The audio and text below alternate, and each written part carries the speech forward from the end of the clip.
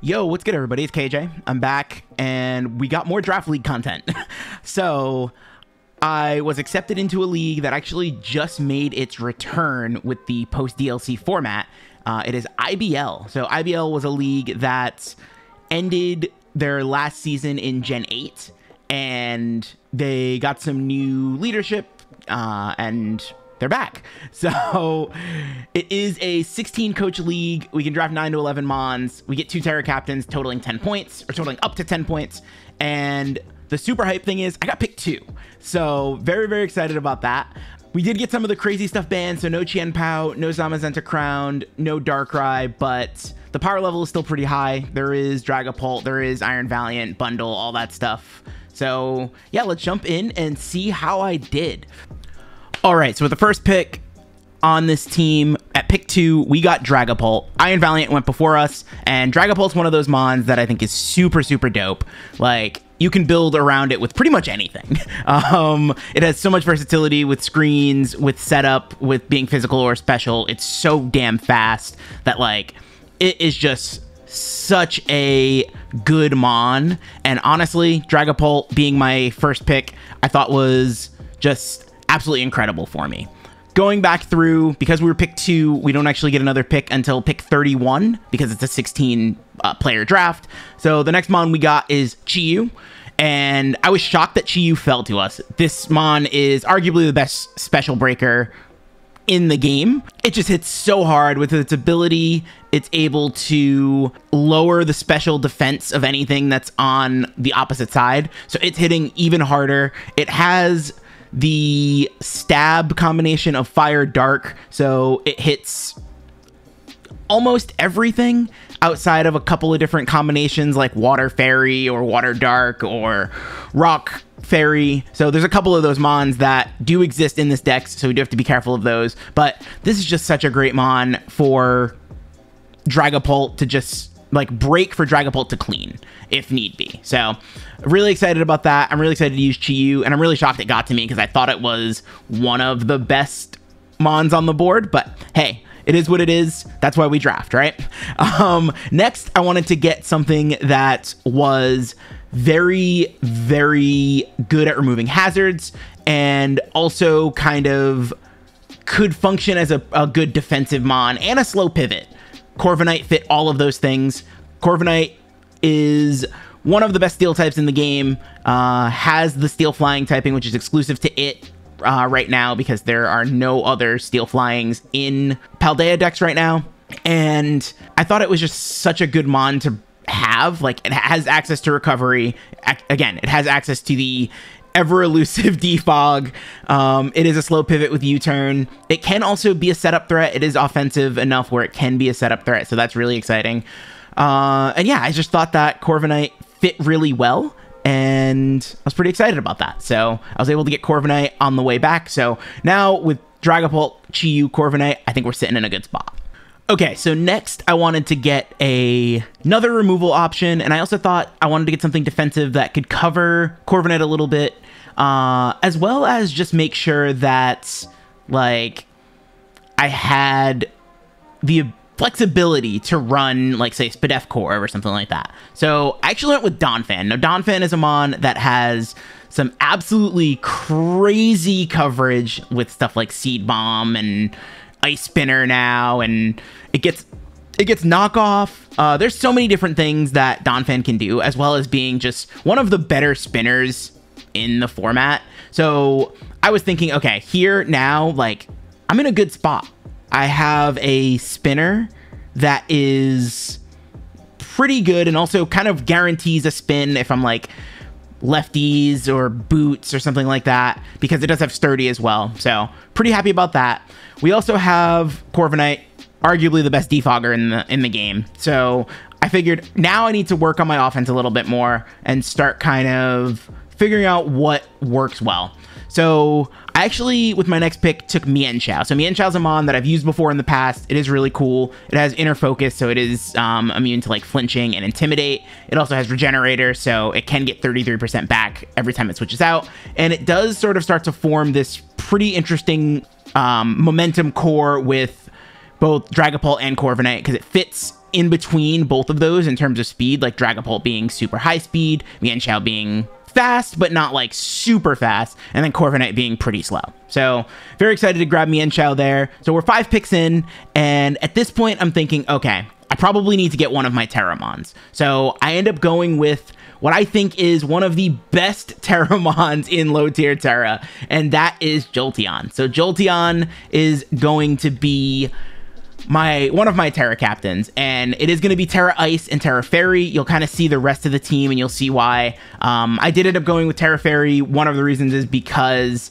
of the fact that there was a mono fairy team being drafted, so I wanted to make sure that I had an option to have a fairy just in case I didn't get one. We'll see if I get one later on.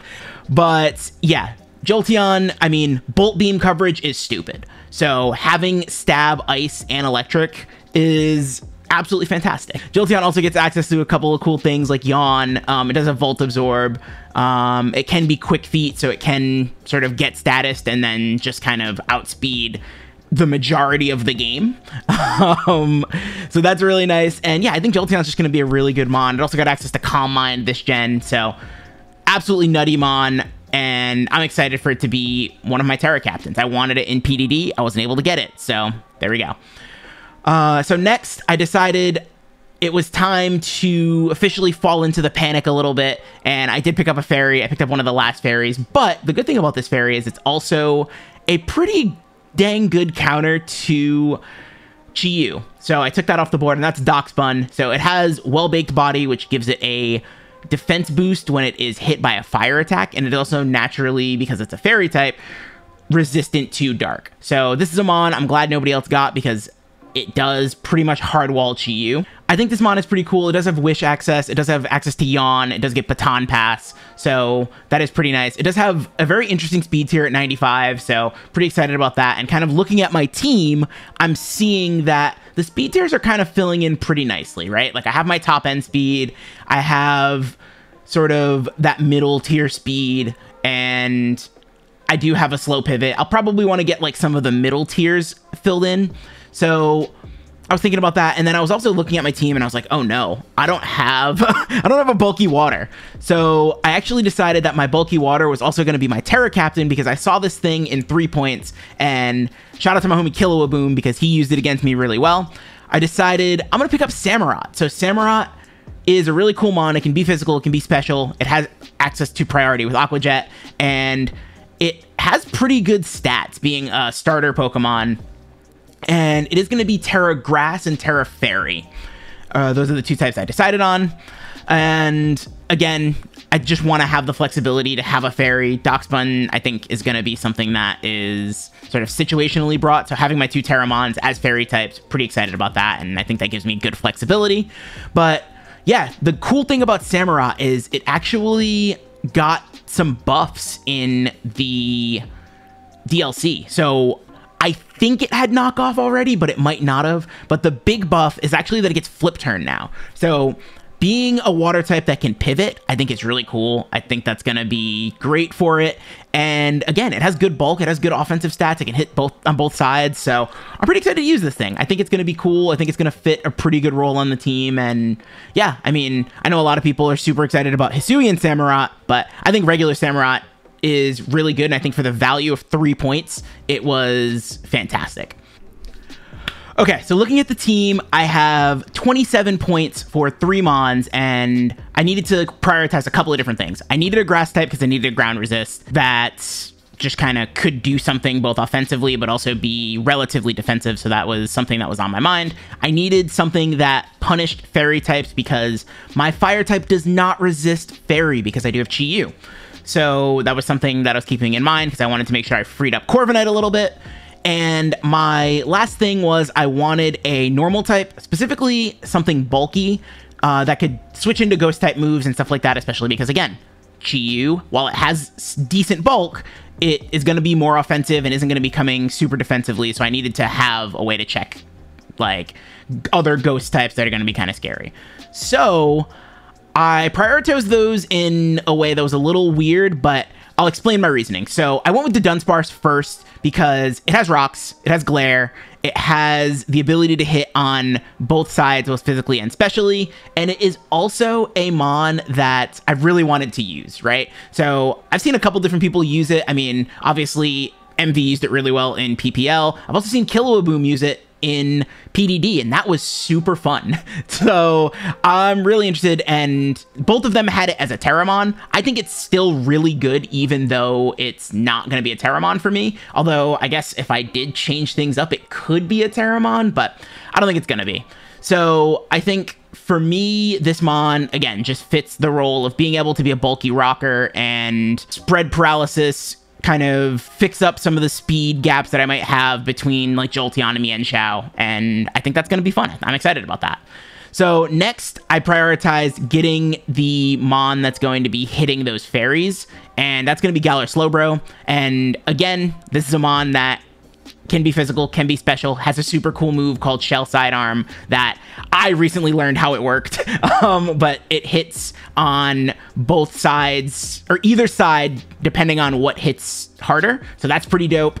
And it also gets some setup options, and yeah, I'm really excited. The only thing is having a poison that does not have T-spikes is a little painful, but hey, this thing is really bulky, and I think it's going to be a lot of fun. I think it's going to be super cool, and it's sort of like the only slow twin between both Kanto or Galar slow twins that I have not used. So very excited to grab this here. And then my last pick was actually something that I thought was pretty dang good value. So we get Abomasnow, and Abomasnow is really cool here because it does have Veil. It has access to hit a lot of the things that check it, and with the buff to snow, it actually gets a defense boost in the snow because for being an ice type, which I think is really cool. So having Abomasnow as my last pick, I thought was really good. It does, again, hit really hard, has Veil, can hit physically or specially, and has the move pool to do so.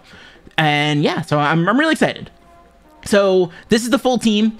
Let me know what y'all think, and leave some comments in the section below. And yeah, I'm really excited for IBL. We got some really good coaches, and hopefully we can do better than we did in PDD, because that's been a little rough, but I'm excited. And yo, there will be some more draft content coming up in the near future. When this goes up, I think I'll have another draft recap going up the next day, actually. So take a look at that, and yo, I'll see y'all for week 1. Thanks everybody. Peace.